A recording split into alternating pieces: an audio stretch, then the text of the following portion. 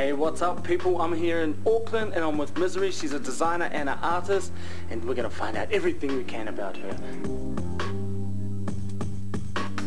Tell us about your style and how it evolved. Well, I've definitely had this certain big head, big eyes, often cross-eyed, cutesy, kind of a mean, nasty character thing going on, and that sort of has grown for me, I guess, over the past 5 years. And when I started doing graffiti art and doing a lot of characters around the street, I guess that's when that kind of style really began. I used a lot of inks and shellacs, and I was really just testing how I felt comfortable painting, and yeah, that style's just got a lot cleaner and I guess more, I don't know, more formed and perfected, I guess, for me. How did graffiti art influence your style? I think that it was probably not graffiti art as such, but just the way graffiti art was done. Like, I really took to going out and doing something, like you get this kind of rush from going and doing something naughty that you're not allowed to do, so going out and making something beautiful on the street and putting it there for everybody, but you weren't really allowed to, that was a really cool thing.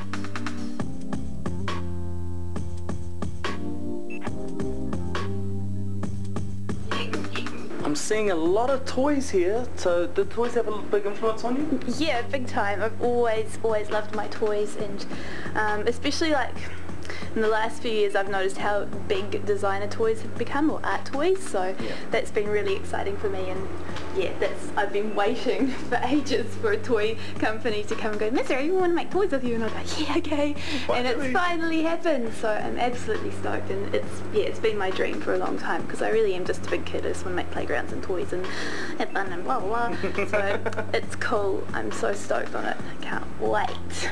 So tell us what it has all evolved into, just this art of yours.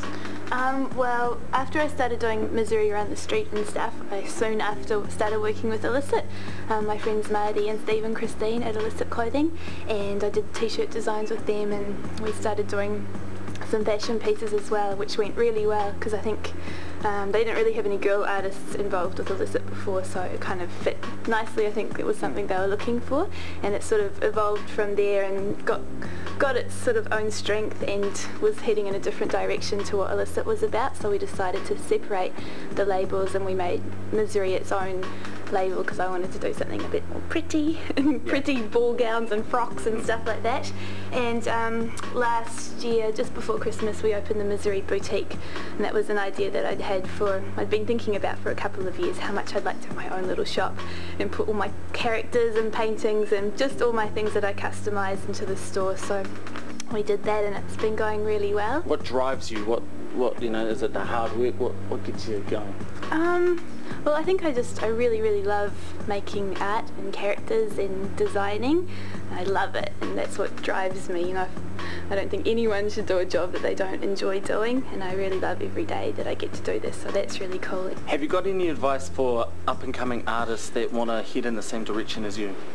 I guess I get lots of emails from kids that are at art school or at high school, and they want to pursue an art career and stuff, and they're all worried and nervous and don't know what to do, and I guess I just tell them to follow through with what they really believe is the right thing to do. Like, when I left school, I thought, oh, you have to go to art school and, you know, do this degree and blah blah blah, and I don't think it's always necessary. I think that if you know in your heart how you make art and how you want to do it, then just pursue it. Like, just don't give up, and don't, like, there's heaps of teachers or people that kind of look down on that sort of career and will kind of go, oh, it's so hard and you've got to be really amazing, blah blah blah. You don't have to. You just have to work really hard and be motivated and know that you want to do it. So just keep going. Show everybody what you do and try and meet and ask advice from as many people as possible.